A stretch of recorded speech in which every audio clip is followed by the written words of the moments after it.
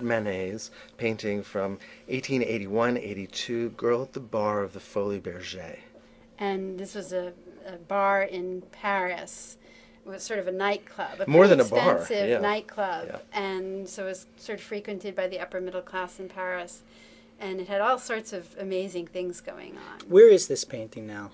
It's actually in the Courtauld Art Gallery in London. Oh, it's in London. Yeah. So I haven't seen it. I've only seen reproductions of it, and like most people listening to this, many reproductions. But this is the first time that I ever noticed those two pair of shoes kind of hanging down from the upper left-hand corner of the painting. What is going on? They're connected to legs. And presumably a body above that. And if you look really closely, can you see that they're standing on a trapeze? Yes, it looks like an acrobat. This was a circus. What it was. Yeah. It was a circus. So we're seeing through the reflection of a mirror? Ah, well, this is a complicated moment. This is a painting that's really about seeing and vision and light in so many ways. And of course, Paris at this moment and social and political issues. But at first, I think when you look at this painting, it seems as if you're seeing in back of her this sort of deep space. But if you look very closely, right around her wrist, you'll see the bottom of the gold frame that separates the mirror that we're actually looking at. So those legs that are hanging there in the upper left of the painting are in fact in back of us. Right, and it's an acrobat. So it's an acrobat, so it's a spectacle going on in back of us. And I think actually in the Folies Bergère, from what I've read, there were several spectacles going on at once. So she's looking at me, isn't she? But how come she's looking at this other guy also? That's the problem, because when you first look at the painting, it looks as though we're approaching her. We're presumably the male consumer here going and purchasing a glass of wine or a drink from her. And we seem to be at some distance from her, and her look and her posture seem a little bit distant. And there's a kind of ambivalence in her expression. But when we look at the reflection, it seems different, right? More collapsed, I think. Well, the reflection, it looks somehow more engaged. She looks as though she's slightly, maybe even bent towards the man. And the man is much closer. And the man is much closer. Yeah. But when she looks at us, there's a certain vacancy in her eyes. Where does that come from? Well, art historians have spent a lot of time trying to figure this out.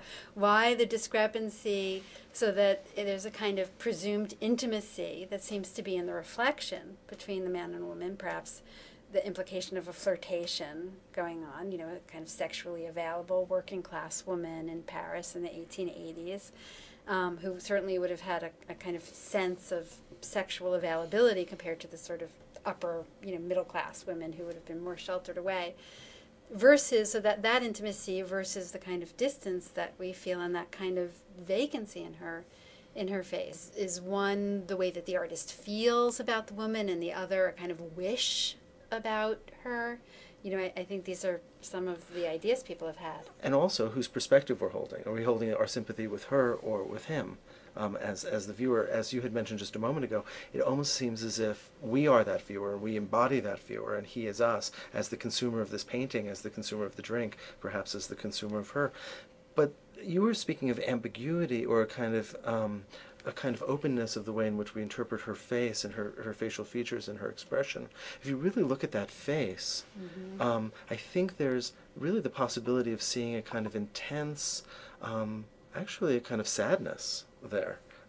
There's a kind of openness to those eyes and a kind of remorse that is, I think, very affecting, really, and really quite powerful. There is, Manet, just as we're looking at this detail for a moment, just look at the handling of the paint.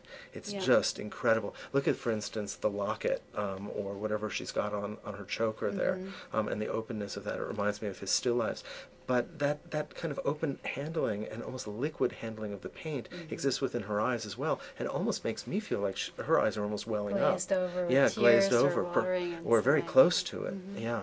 This is actually a sketch for the Folies Bergère, and that seems to show a very different perspective that seems a little bit more true in some way, because in this case, the man and the woman do have a kind of distance that does seem to match our experience of her, if we are the man in the painting reflected back, the space seems to make sense more here than it does. What do you think? No, absolutely. But there's no way that we can insinuate ourselves in this painting as we can in the other painting. Yeah. In the other painting, I actually feel jealous of the man. I feel that he's taking my space. Mm-hmm.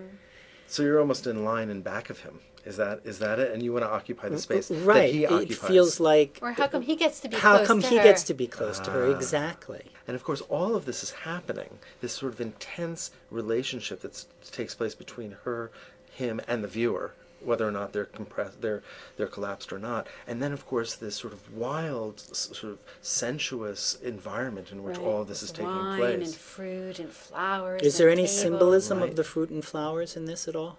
Well, There's any reason why he chose... Cezanne will take it and certainly make symbolism out of it very, very quickly. Art historians haven't, I don't think, in my reading, that I know. have not really pushed that.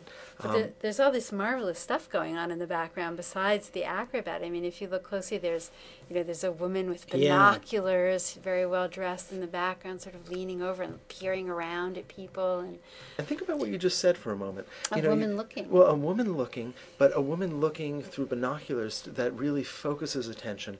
But of course, we're seeing all of this as a reflection. Mm-hmm. And of course, the reflectivity of the mirror is just a perfect metaphor in many ways for what Manet is. Is it what he's trying to do or what he's trying to break away from? Mm-hmm. In other words, really is Right, Manet... that perspective. That's right. Right. Is Manet concerned with the accuracy and the sort of legitimacy of the reflectivity of Right. the canvas? Well, or is he yes. more interested in the destruction and manipulation? Well, clearly more interested in the destruction and manipulation. I mean, because of the research that's on the Getty Museum's website, it's actually pretty clear that he's really playing with perspective. in a very conscious way. And distorting the perspective.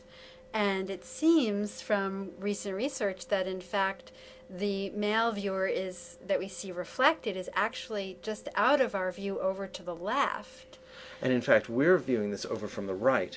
And the combination of those two perspectives actually bring those two figures together In that the right corner, but right. only in the reflection in a way that is wonderfully staged and constructed. Yeah. Well, in a way, he's saying that the mirror is not this thing that's represented the truth, the sort of metaphor for truth. so long. Right? That paintings are a mirror of the visual world.